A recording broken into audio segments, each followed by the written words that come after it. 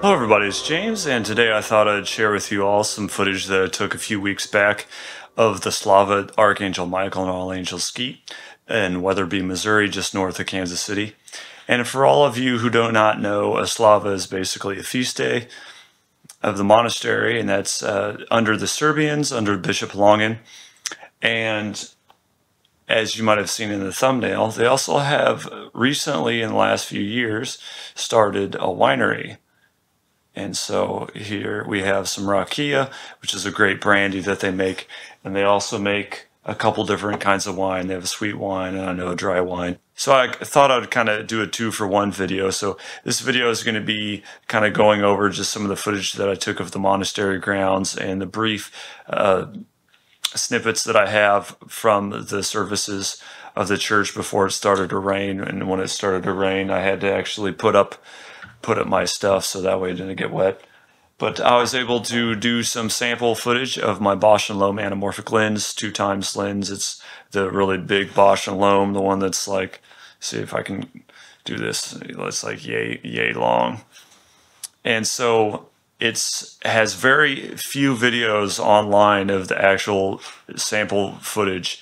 And so I find that depending on what taking lens that you have, it can yield quite drastic or quite different results. So the Helios 44 is a good taking lens to use. And then I have the super multi-coated Takumar here, and this is the 50mm f1.4, which this is quite sharp. And what I like about this is the sharpness to it, and you can record in f4 without it being too soft. And right now I'm actually recording with a Bausch and Lomb, but I'm using the 55mm because it doesn't vignette nearly as bad. So the vignette on 55 versus 50 right now is with the diopter I'm using the 55 so that way I don't have to crop it as much. But if I was to record on my M50 in 4K, it's a crop mode, I could actually use my 50mm lens if I didn't have the diopter, but the diopter makes me have to sit basically 3 feet away from the lens. For those who are interested in the Bausch and Lomb lens, I'll put the markers in the description so that way there'll be timestamps on the video timeline, so you can skip to what parts you want to watch. I will mention that also I did try a bunch of different lenses with the taking lens. I tried some C-mount lenses, which some of those actually turned out to be quite sharp, and I also tried a Jupiter, one of the Jupiter, I think 50mm, and that was horribly soft. It didn't pair well. And so a lot of the ones like the Industars, cheap 55 or 50mm lenses, they didn't turn out too good with the combination of the Bausch and Lomb with this. So if you're going to use the Bausch and Lomb because it's a cheap introductory anamorphic lens, I highly recommend using it with a lens that is sharp.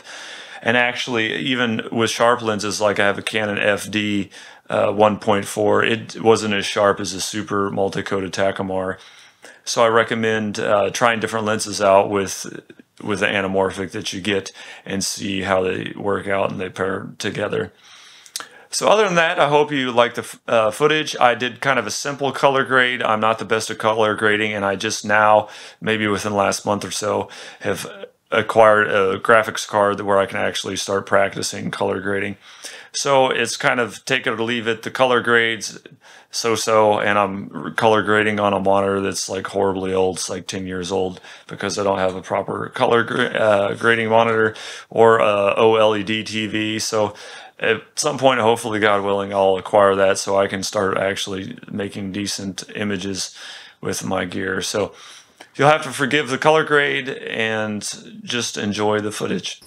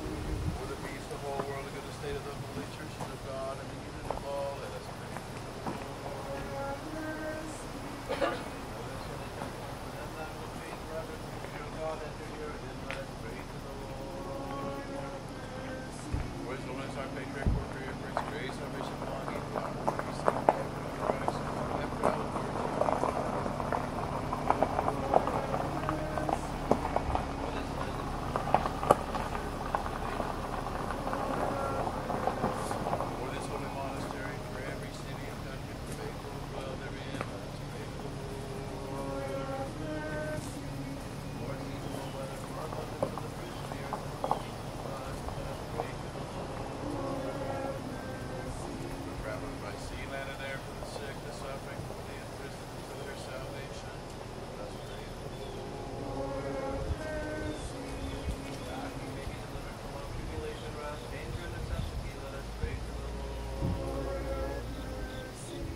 save us, have mercy on us, and keep us, O God, by thy grace.